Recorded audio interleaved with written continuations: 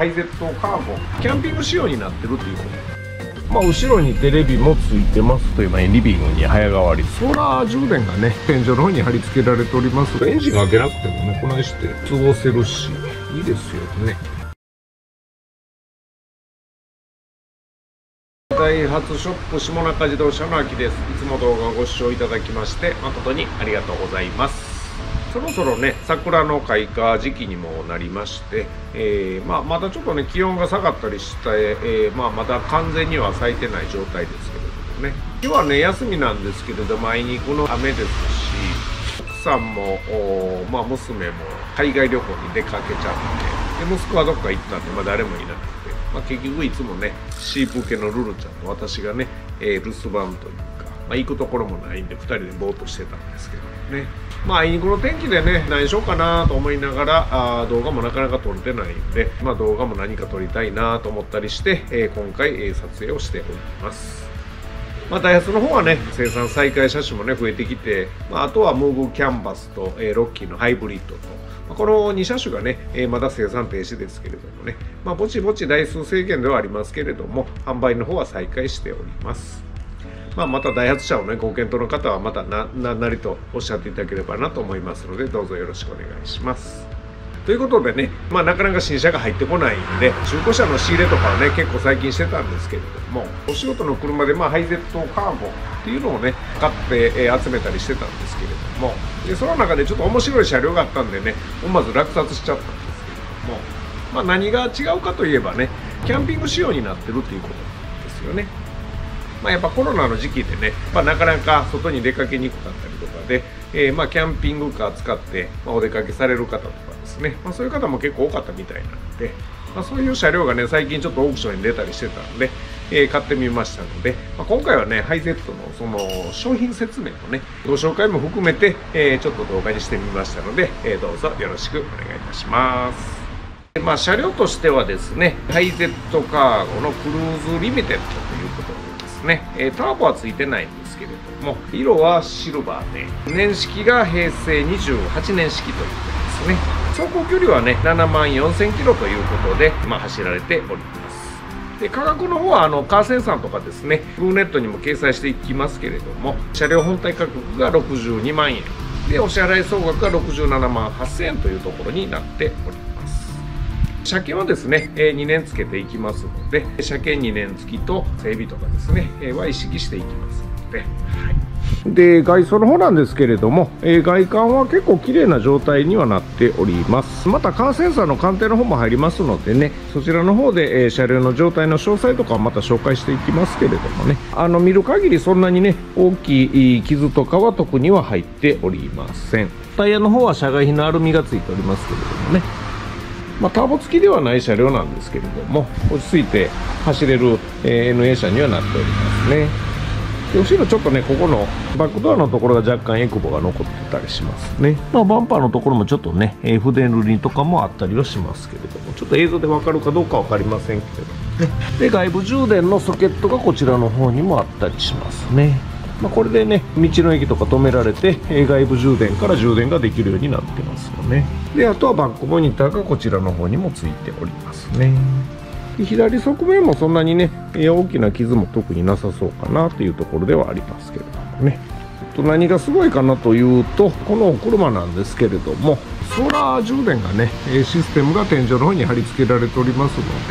で、これで外部充電がなくてもね太陽光でサブバッテリーに充電ができるという嬉しい装備がついております。続きまして内装ですけれどもね、運転席の方については通常通りのハイゼットカーゴなんでそんなに変わった状態ではございません。エンジンをかけていきますけれども、走行距離は73,646キロということで、ドライブレコーダーも前方録画でついておりますね。でナビもついております。テレビもね、見れますし、でバックモニターにもね、切り替わりができますので、こういう形でバックモニターに変わっていきます。でもともとはね車中泊用でちょっとカーテンレールがねこういう風に前方にもついてたんですけれども、ちょっとこちらはね車検的にはどうなのかなと思うんで、とりあえず取り外しはしております。車中泊用で着脱してもいいのかなと思ったりはしますけれどもね。これが今後のプライスボードの予定です。全体的には綺麗な状態ですけれどもね、ライトとかもついておりますけれどもね。ちょっと一回外出ます。室内はね、ベッドがこういう風に、設置されていて、後ろの座席も撤去されずにこのまま置いておりますので、枕は外して、収納はされております。荷物とかにもね、こんな風に置けるようになってますしね、便利な機能かなとは思っております。後ろにテレビもついてますしね。後ろから見た状態ですけれども、バックドアにもね、カーテンが設置されておりますし、室内からね開閉できるようにこちらに切れ込みがあって、これを押すことによって、中から開け閉めができるというような、工夫もされておりますね。地味に便利な機能ですよね。あとはサブバッテリーでこちら表示がモニターで出ております。充電がね 100% という風になっておりますけれどもね。エンジンがかかってたら自動に充電もするみたいですしね。であとは主電源を入れることによって LED でナビでインバーターが切り替えができるようです。で外部電源とかですね、こちらに、コンセントもありますし USB ソケットで充電もできるみたいです。ベッドがこういう風にありますけれどもね、ここは分割で開くようになっておりまして、開くことによってね、下に床があって、テーブルが出てきます。ボタンでついてるんですけれども、うちのね、いつもアトレーで DIY やってる徳山さんがね、全部潰れてたのが直してくれましてね。でこれをテーブルをね、足の長さ変えることによって、着脱式の臨時のテーブルができるということになります。こういうふうにね、設置できるようになってますね。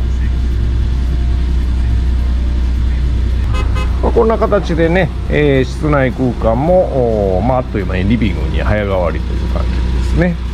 でなおかつ、エンジンを切った状態で室内で過ごすことも可能になっておりますね。ちょっとしたね今みたいな感じになりますよね。で下もね、床がこういうフローリングみたいな形になってますね。汚れちょっとね若干シミありますけど、そんなにねすごく汚れてるっていうわけでもないですね。LED ライトね、こういう風にもつきますしね、天井もこういう風にライトがありますので結構いいですよね。今日は会社内でこんな風にしてね、遊んでますけれどもね、エンジンが開けなくてもねこないして過ごせるしいいですよね。今日はルルちゃんも撮影に無理やり参加させてもらってますけどもね、なんかビビってもね全然ダメですけどね。こんな形でね、室内でゆっくりもできるしいいなーっていうところはありますね。サブバッテリーが、こちらの椅子の下にこんな風についておりますね。でこれで、ソーラー電源の切り替えとかですね、外部充電の切り替えとかもできるみたいなのと、でこちらに外部充電のソケットとかもあったりしますね。ちょっとね穴がいっぱい開いてたんですけど、これね全部これも徳山さん補修してくれてね、あんまり目立たないようにはなってるんで、実際はものを見ていただいてねどうかなというご判断いただければなと思っております。物入れられたりとかですね、そんなにがっつりキャンピングじゃないですけれどもね、ちょっとしたちょいキャンピングにしてはなかなか優れもんじゃないかなと思ったりはしております。今回は初めてかもですけども、中古車のね、商品紹介ということでさせていただいております。割とね、綺麗な状態の車両ですしね、面白い装備がついてますし、結構まだまだ全然使えますしね、中も綺麗ですし、年式は28年式ということですけれども、距離も7万キロぐらいで、年式には応じた距離かなとは思っております。でこういうキャンピング車両にしてはね、そんなに極端に値段が高いわけでもないんで、もし何かね、ちょっとこういうのをね、ご検討の方については面白いんじゃないかなと思ったりはしておりますので、またよろしければご検討いただければと思いますので、どうぞよろしくお願いいたします。